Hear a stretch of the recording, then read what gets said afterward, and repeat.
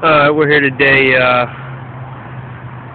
just again with all my videos, just trying to help anybody out there because YouTube helps me out a lot. So here today, I got a '99 Buick Park Avenue. It's a family car, drive here and there. It's a '99 again, got 42,000 miles.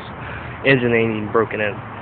Anyway, today the video is on getting bad gas out of it. I was on E. I had some gas can laying around for the lawnmowers.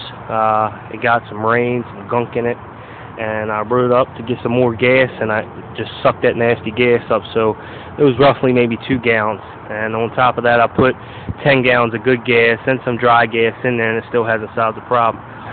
So I'm no mechanic by far, but what I'm doing in this situation is may not be the right way. I mean, but this is how I'm doing it, and give anybody any ideas out there.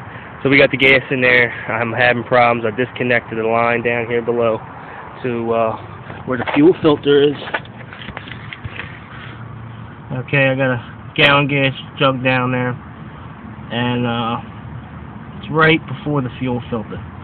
So as you see, gas ain't coming out. It ain't gonna come out on its own.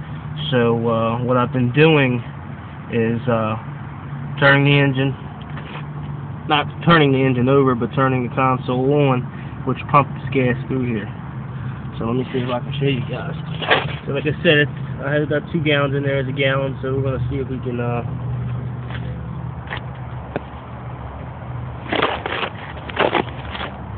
set this up for you guys.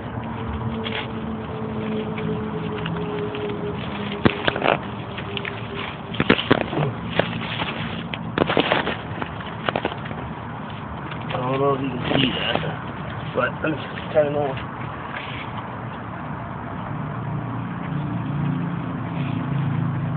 I don't know if you guys can see that, but it's coming out.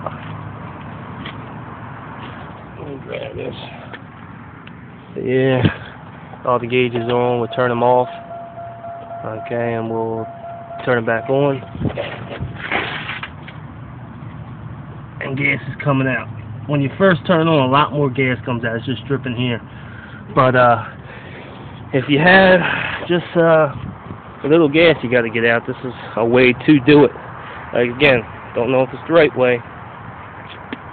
And on this, I noticed they got a bleeder valve here.